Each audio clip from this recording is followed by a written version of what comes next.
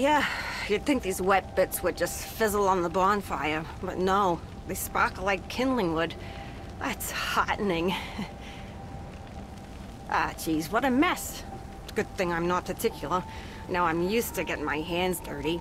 Fish guts, childbirth, sutures, the dead. Yeah, maybe I was born for this work. Ah, that don't sound right. Nobody's made for this ungodly work.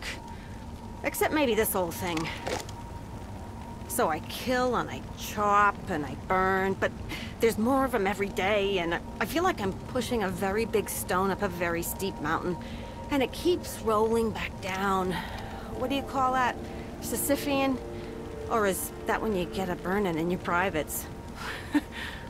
My idea of culture is reruns of Cheers and, you know, not ancient Greek mythology.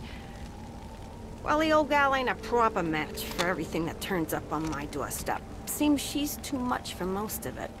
Spreads a bone of dead man's guts all over the place. Well, there's no time to gather it all up before we're right back up in the thick of it. And they never stop coming. They never stop coming.